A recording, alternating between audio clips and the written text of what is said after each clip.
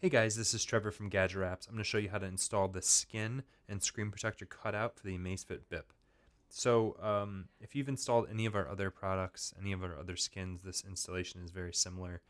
This is very much like the Pebble 2 inner skin, the Pebble Time skin, the Fitbit Versa skin. It's very much the same installation method. So this is the actual skin. The bottom of the skin is wider than the top. So this is like the original Pebble. There's only one way that this can go. If you install it and say that it cuts off the screen, it means that you did it upside down. So make sure that the bottom is thicker than the top. If you have it like this, you have it upside down. This is how it should go. Do not mess this up. So this is the actual skin. There's a transfer film on the back that you peel off. Peel off the transfer film like that. Let's zoom in. So now what you're going to do is you're going to turn the transfer film sideways. So it's going like this. You're going to expose the top edge of the skin. You're going to lay it sideways like this, but the top edge is exposed.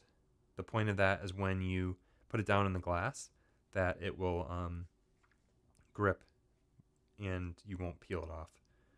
So once that's done like that, you're going to rub your finger on it, make sure the transfer film sticks to it. Before we peel that off, let's make sure that the screen of our Amazfit is clean of any gunk, any residue. You want to make sure that the backlight, I guess I should have done that before, but the backlight is the brightest that it's going to be, because you're going to need the backlight in order to see through the transfer film so that you can install this straight. Alright, so that once that's done, let's clean it again. Thicker side on the bottom. You're going to push with your fingers, and you're going to peel this skin off with the transfer film. Okay, so this is how we're going to be installing it. We're going to be holding it like this. I'm going to turn on your watch so you can see the backlight. Make sure there's nothing on there, no dust or anything. And we're going to be using the backlight to make sure that we center this thing. So you're going to be continually pressing the backlight so that you can actually see.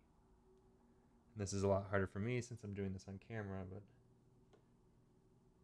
you're going to be hovering. Basically, I'm using my hands, I'm on my knuckles, I'm resting them on the table and using it to kind of hover above this watch so you don't drop it down when you're not straight.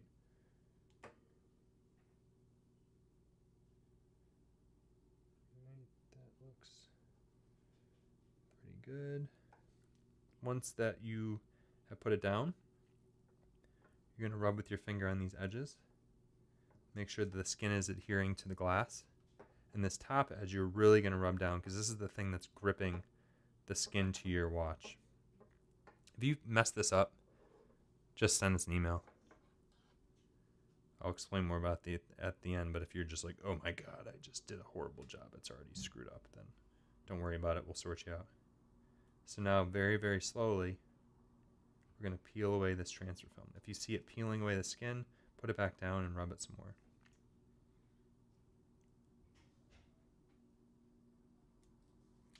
Alrighty. So once that's done, you're going to take your fingers and you're going to go all around the edge and really adhere it down. This is what's going to make it so that your skin doesn't come off your watch.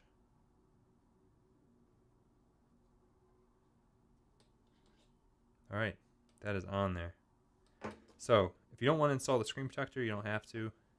But if you do want to, what you're going to need is a spray bottle filled with water and 1 drop of dish soap. It helps the screen protector slide around on the surface of your watch. The cutout screen protector that we include with the Amazfit, it's a 2-pack, and it only goes one way. It's a square, but it's not a perfect square, so that it has to go vertically. Don't turn it sideways like this. So clean off your screen again. Take a spray bottle, spray your hands. Zoom out a little bit. Spray the surface of the watch. Spray your hands again. spray the screen protector. I'm going to peel it off, spray it again, and we're going to slowly just put it in the cutout area that we made with the skin. So it should move just like a little tiny bit. If you had it reversed, if you had it the wrong way, it wouldn't fit, and you would notice there'd be a bubble.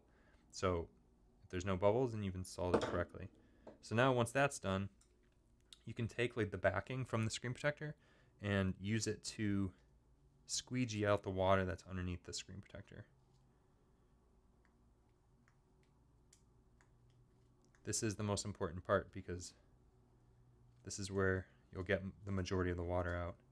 If there's any bubbles or anything, it'll go away within 48 hours. I wouldn't sleep with this yet. I wouldn't go swimming with this yet. You can wear it, but you have to be real careful until this is 100% bonded. And it's going to look weird for the first 48 hours, the first day or so.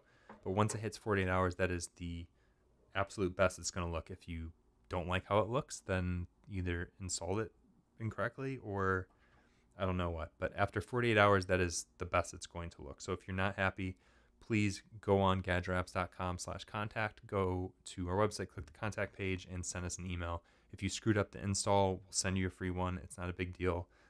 We really appreciate that if you contact us first without going on Reddit or someplace else saying that, hey, I got a GadgetWraps product and I hate it. It sucks. I messed up the install and I just wasted $10.